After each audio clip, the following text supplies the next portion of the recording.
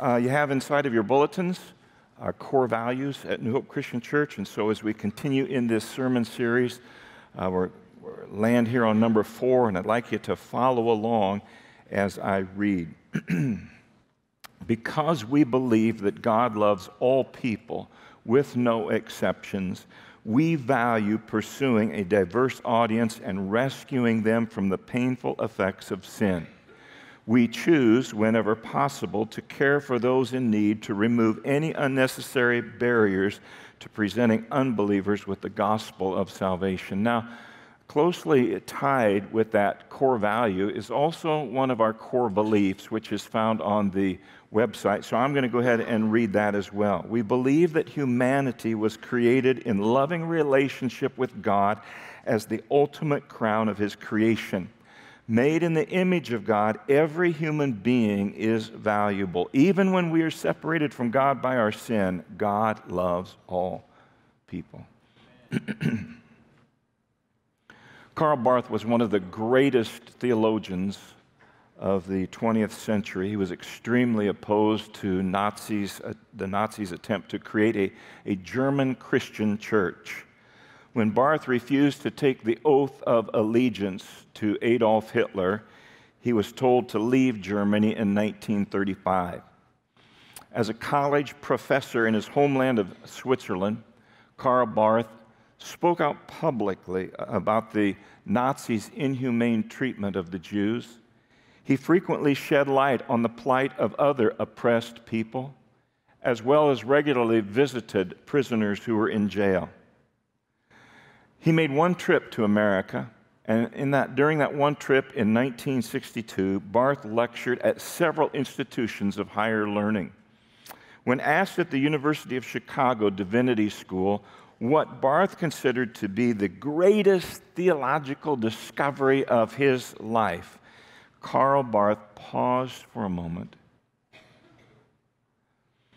and with a smile he replied, "The greatest theological insight I've ever had is this: Jesus loves me. This I know, for the Bible tells me so." What do you think is probably the most well-known verse in the entire Bible? Well, if you were thinking John 3:16, you're right. It's been called the gospel in a nutshell, because many of the most important doctrines found in the Bible are summarized in this one verse of Scripture. And consequently, John 3:16 regularly appears at sporting events and in many other unusual places as well, because John 3:16 clearly articulates the love that God has for every human being and identifies Jesus Christ as the hope for all mankind. At New Hope Christian Church, we believe that God's passion and God's love for all people should be reflected in the lives of His followers, as we have a passion and a love for all people as well. So if you turn your bulletin over on the back side, we're going to fill in the blanks here, and I want to start by, first of all, looking at God's example.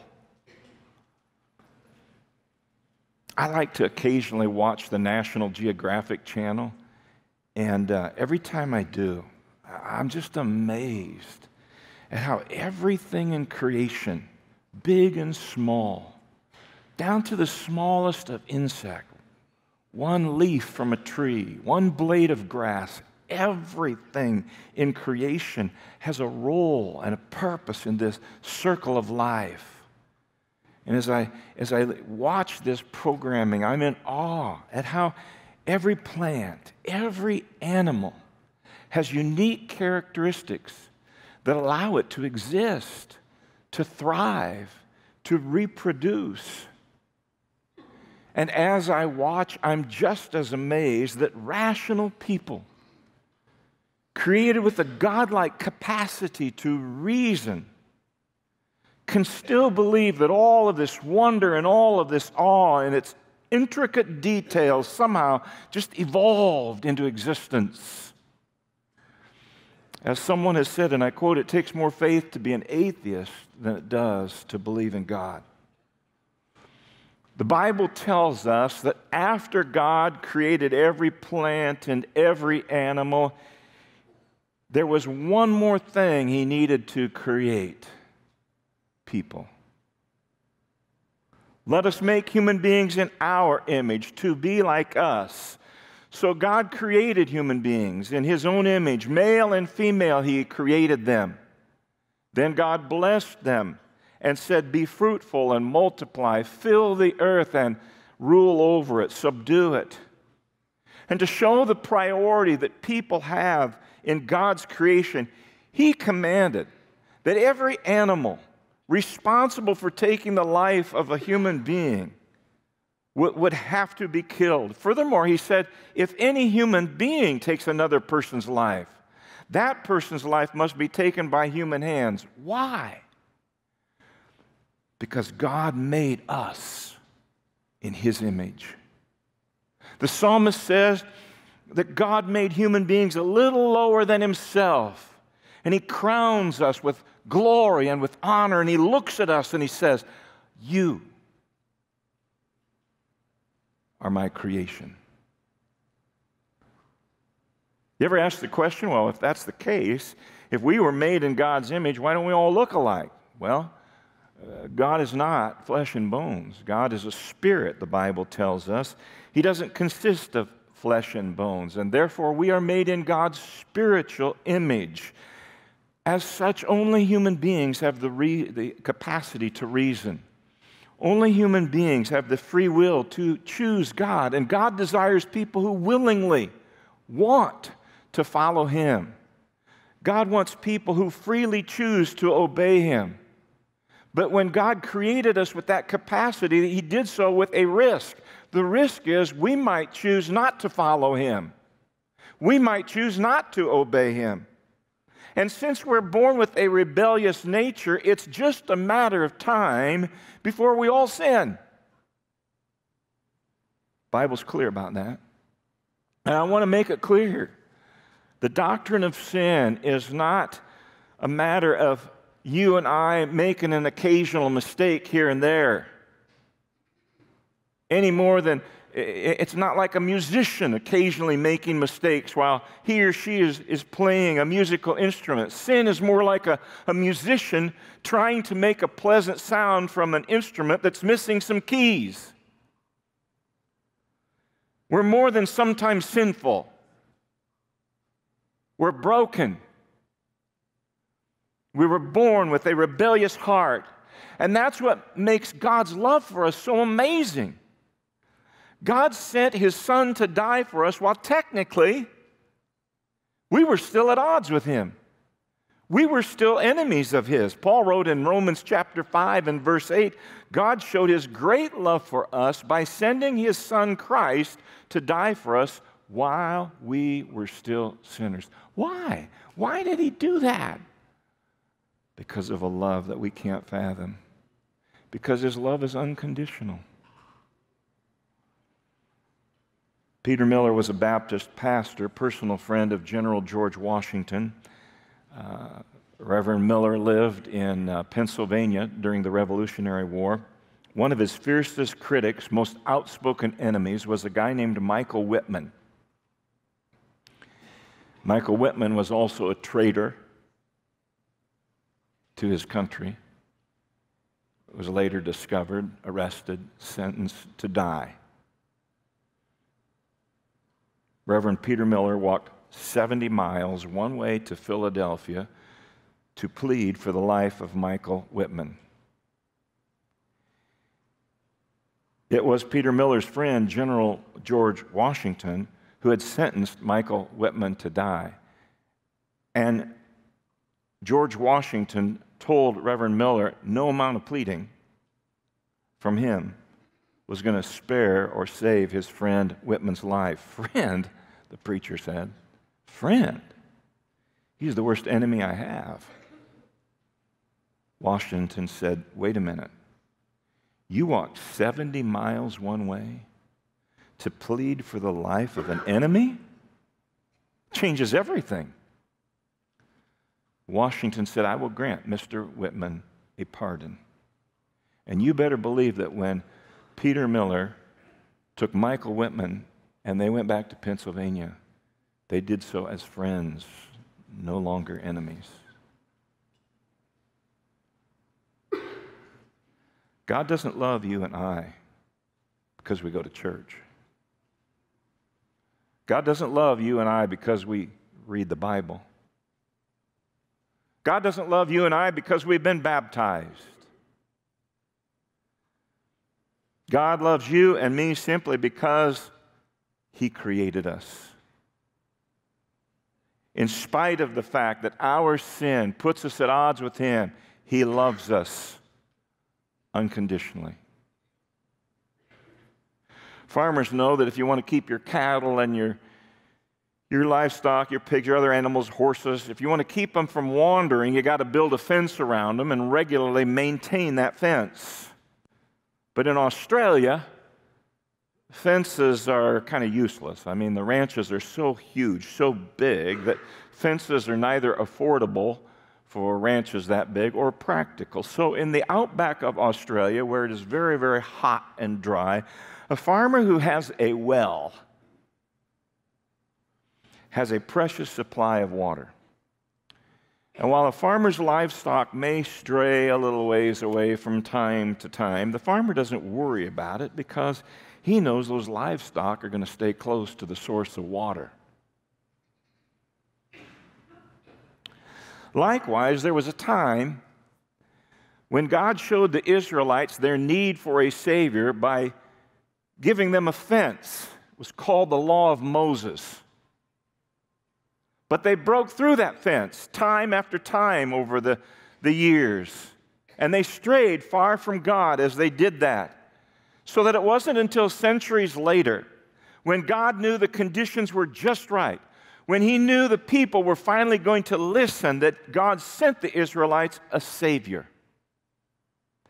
And just as a reliable source of water keeps a farmer's animals from straying too far in Australia without the use of a fence, so God uses love and not law to keep His sheep from straying today. And about the time that you and I start to stray away, it is God's love for us that corrals us back in, that brings us back to Him. And Paul's prayer in Ephesians chapter 3 is that somehow you and I would understand how wide and how long and how deep and how high God's love is for us. How wide is God's love for us? Well, John 16 says, God so loved the world. That's how wide it is. It's wide enough to include everyone, regardless of whether we love God back or not. How long is God's love for us? John 3:16 says He gave His only Son. Would you be willing to give up one of your children who's totally healthy, give up their heart for the sake of another human being? That's what God did. That's how long His love is for us. How deep is God's love for us? John 3:16 tells us it's deep enough to cover everyone who believes, regardless of how far we've wandered, regardless of how much we've messed up our lives. It's that deep. How high is God's love? It's high enough to last through all of eternity. God so loved you and me so much, He sent His Son so that you and I could spend eternity with Him. That's God's example. So what is our response? Scripture is very clear that if we are to live like Jesus, if we are to follow the example of Jesus, then we got to intentionally choose to love like Jesus. We need to love like God.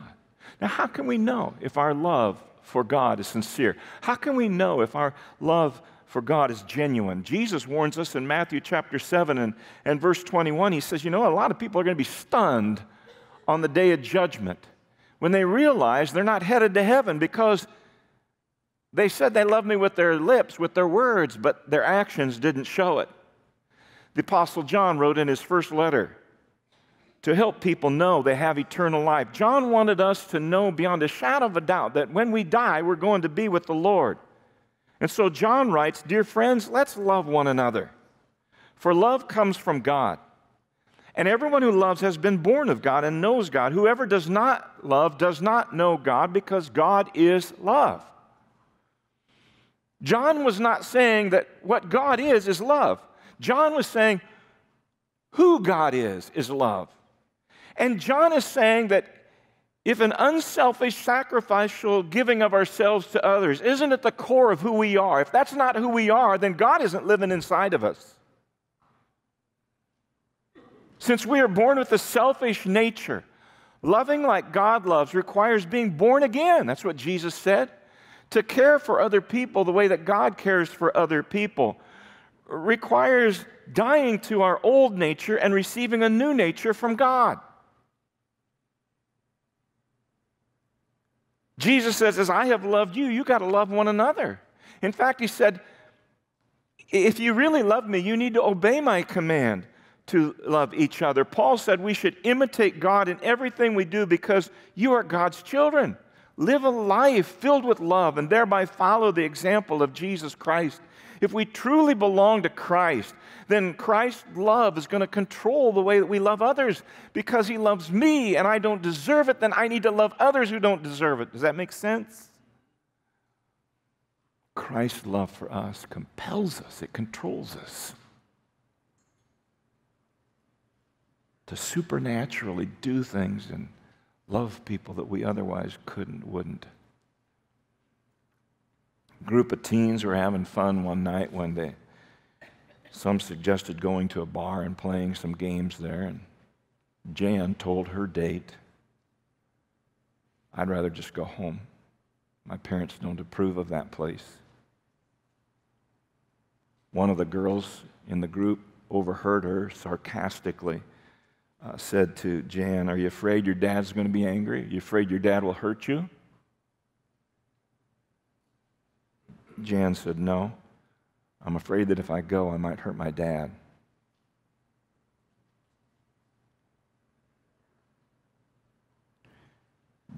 Jan knew that when we've experienced the love of God through other people, the last thing we want to do is sin against God by sinning against it and hurting that person who showed us his love. When Alan Keyes ran for president in the year 2000, he was accused of being a one-issue candidate because he included this same message at every campaign stop he made. And I heard him speak on several occasions, and he said this, and I quote it, "We cannot have a moral and civil government of the people, for the people, and by the people, unless the people have a fundamental view that every human being has the right to life." And I would suggest to you that accounts for why we're in the mess that we are, because not everybody shares that thought. Kurt Bruner wrote in the Focus on the Family newsletter, and I quote, "Human worth comes from divine decree, not human opinion. Life is from our Maker and for our Maker. Case closed." Loving like God means we don't get to pick and choose who we're going to love.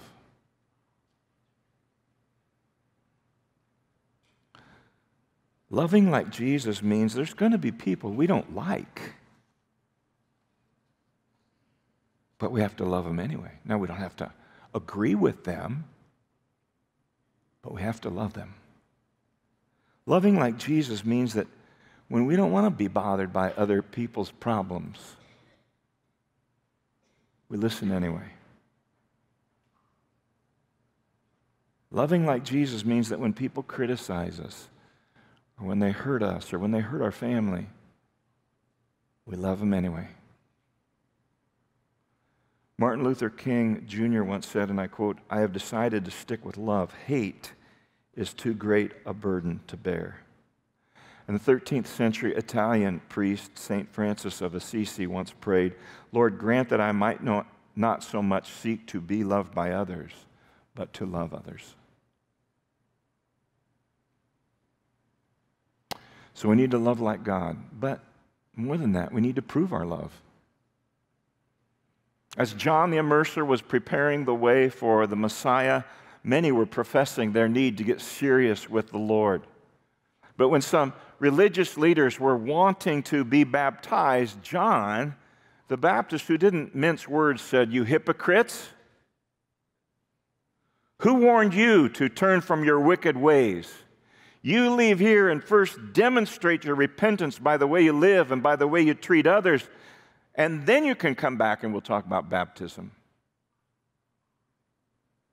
James writes, "Don't just listen to God's word, you must do what it says, otherwise you're only fooling yourselves."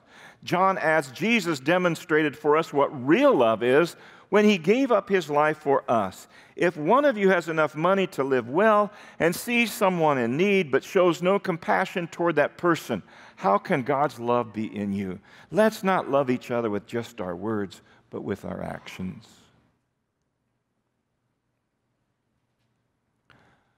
I did not realize there are some cities in America today that hand out thousands of free one-way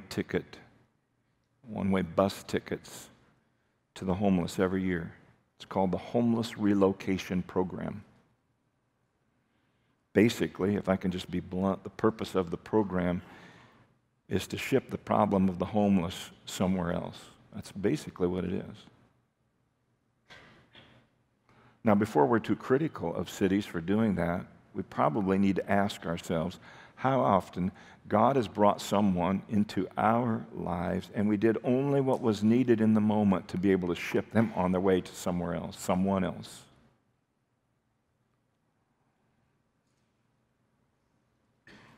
If our faith is going to grow, we have to resist the temptation to ship the needy somewhere else.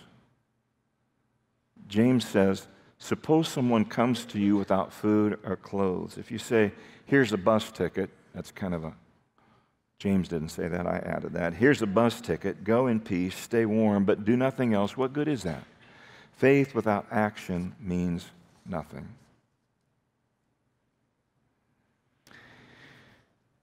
In his book entitled Mere Christianity, C.S. Lewis wrote, and I quote, "Don't waste your time wondering if you love your neighbor. Act as if you do. When we behave as if we love someone, we find ourselves coming to genuinely loving them." True story, a wife was seeking counsel from a famous psychologist named Dr. George W. Crane, and she found out this principle firsthand. She came to the doctor. She said, "I hate my husband. I hate him so much, I want a divorce from him. Fact is, I want to hurt him as much as I can." Dr. Crane told her, and by the way, he was a syndicated columnist for newspapers for several years as well. He said, "If that's the case," he said, "I would advise you to start by showering him with compliments. At the moment when he thinks you really love him, lower the boom and file for divorce. That will really hurt him." So when she returned a few months later and told the good doctor she had done exactly what he had told her to do, he said, "Great. Now's the time to file for divorce. He'll be devastated." And the woman replied somewhat indignantly, "Divorce? No way. I love him too much to do that." You see, sometimes when we choose to do things we don't necessarily feel like doing, it changes the way we feel. Something happens inside of us when we choose to show love to people, even if we don't really want to. Pope St. Gregory the Great once said, and I quote, "The proof of love is in our actions. Where true love truly exists, it does wonderful things. But when love ceases to act, it ceases to exist."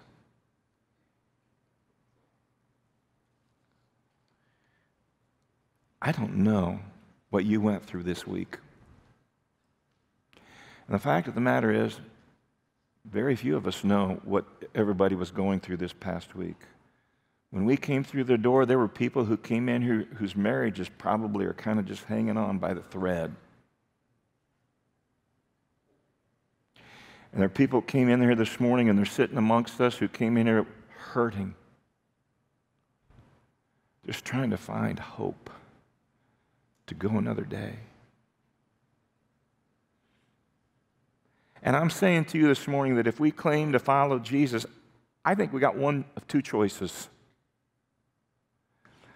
We can either come to church and worship with other believers with some issues in our lives that we need to seek out somebody to minister to us,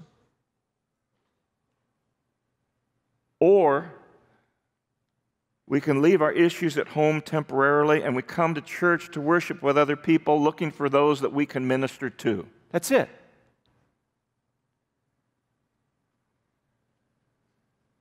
Our prayer before we ever leave home or on our way to worship with other believers should be something like, Lord, open up my eyes, open up my ears to those I need to meet or talk to or listen to or smile at or hug or show the love of Jesus. In fact, that should be our attitude, our prayer every morning, every day. Lord, give me the spiritual antenna today to see who I can love in your name. And imagine what would happen if all of us and our brothers and sisters from other congregations were all fanning out every day, every week doing that. What an impact we'd have on those around us. Lee Strobel is a lawyer, a journalist. That's quite a combination. And he was the legal affairs editor of the prestigious Chicago Tribune newspaper, the largest newspaper between the East Coast and the West Coast. He was also an atheist. He was hostile to Christianity because he thought it was based on myths, and anybody that would believe that kind of stuff is kind of a weak-minded individual. Well, shortly after he and his wife welcomed their first child into the world, complications set in with the baby while they were still in the hospital. And a group of doctors entered his wife's room, a group of them, with the news, your daughter is very, very serious condition. We don't know what's wrong with her. She may not make it. We've already taken her to the neonatal intensive care unit. Put yourself in that position. How would you deal with that?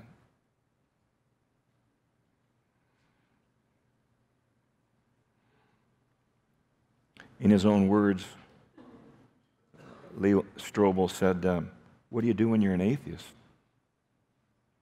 and you hear that kind of news?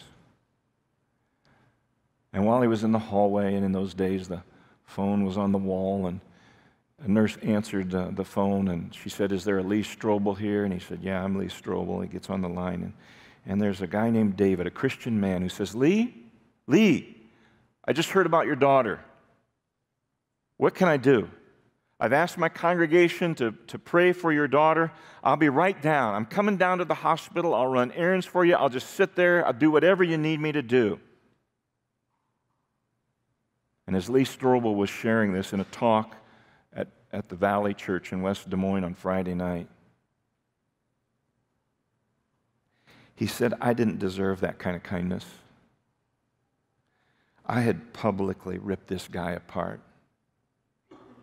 I had publicly ridiculed David, and here he is showing me a compassion I had never experienced before. And according to Strobel, it was that compassion that helped lead him to find Jesus Christ. 12 days later, after the doctor said, we don't know what's wrong with her, but she could die, they came into the room and said, we don't know what's happened, but you can take her home today.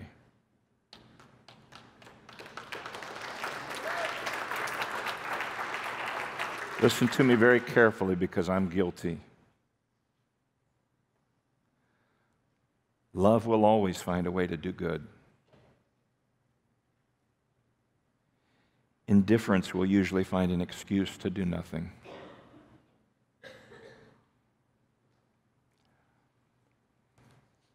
In Acts chapter 10, the Apostle Peter is given this great opportunity to speak to a Roman military general named Cornelius and his family and his entire household, all of his servants. And in the midst of that sermon in Acts chapter 10, Peter says, you've heard about how God anointed Jesus of Nazareth with holy power, with Holy Spirit power. You've heard about all the good deeds and the healing that Jesus was doing. I mean, even without our modern technology, everybody was hearing about this Jesus and the good deeds that he had been doing. Listen to me. We were created by God for the same good purpose. We were given the same Holy Spirit power to be an instrument of good deeds and healing, just like Jesus was 2,000 years ago. And because we believe that God loves all people without exceptions, we need to love all people without exceptions. We may not agree with them, but we need to love them. And I pray that this week, God would use all of us to show his love to those whom he reveals to us need that love. Let's pray. Lord, I think I speak on behalf of everyone here when I say thank you. Thank you for leading people into my life, both before I came to you and since I've come to you, who have demonstrated your divine, unselfish, sacrificial love in ways I can't fully fathom. And I thank you, God, for a patience. I don't know how many times, God, we say, oh, please forgive me. Please forgive me. I'll never do that again. And you do. And we do it again. And I pray, Father, that you would give to us that same Holy Spirit divine will to intentionally live out your love with whomever you bring us in contact with. May you, God, be blessed. May you receive the glory. We pray in Jesus' name. Amen.